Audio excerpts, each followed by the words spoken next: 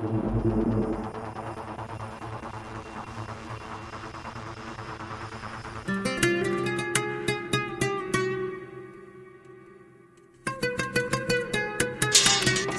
welcome. Caesar. Hey, Aaron, let me get a picture. What are you doing? Where you been? See, mate. Bought this place back in the competition days. Been looking for you for months. I've got a surprise for you. It's time to get out of here. Hold all my calls.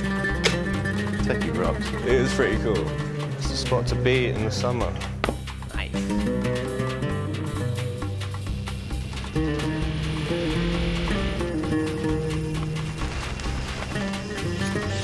We're going to have some good conditions here. Last year I got to scope out some flat water offshore, some shallow places, rails.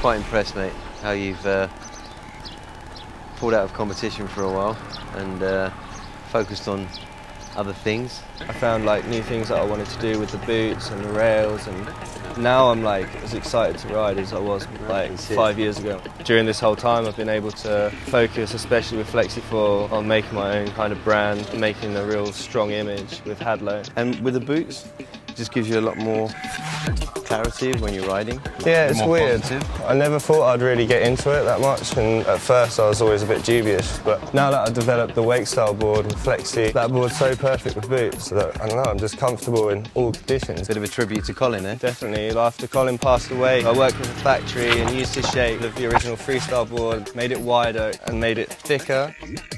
There's enough grip with the channels that I can ride rails and don't have to put fins on and catch up when I'm sliding. It's actually stiffer between the boots, just because there's so much pressure going through. When you're doing all the presses on the rails, you don't want it to overflex and just snap.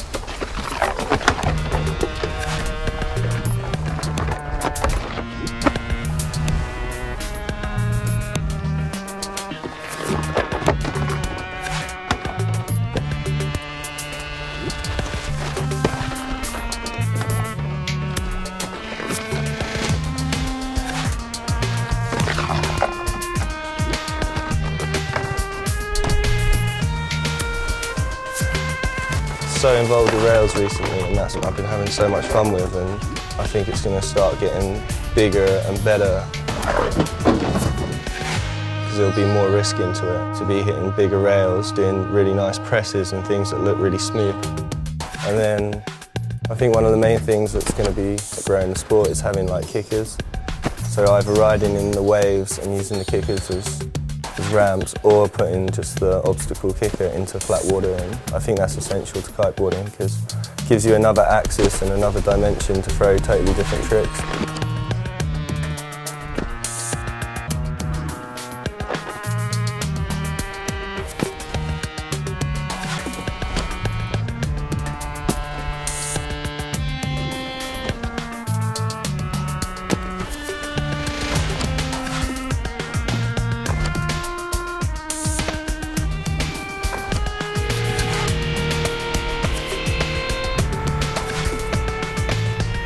I found it really hard to adapt the boots at first, but then I'm getting it, and now I feel like it's the better way to go forward.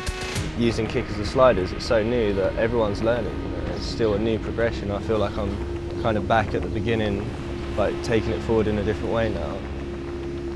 So this surprise, what have you got in mind, Hadlow? Picture this.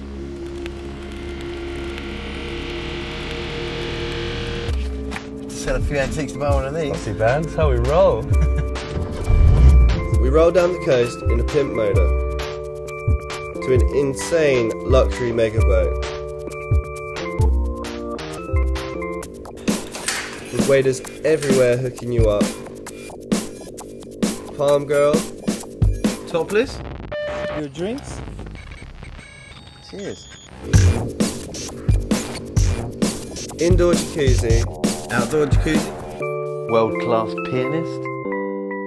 Private cinema.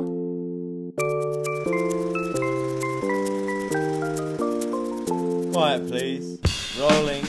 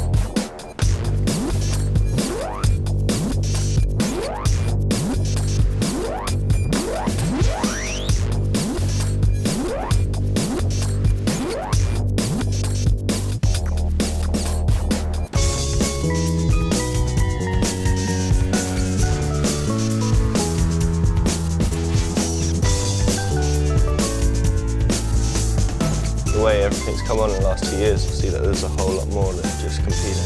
Even though I'm pushing one side of the sport and doing the wake style stuff, I feel like I can use boots and translate it into a competition kind of style that will work one day.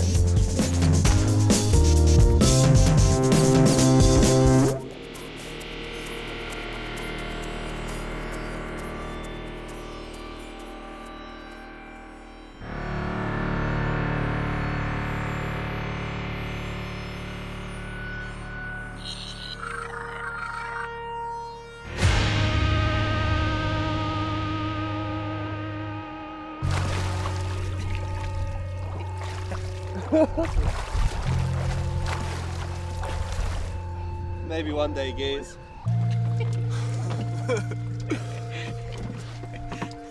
This is how we roll, Hadlow.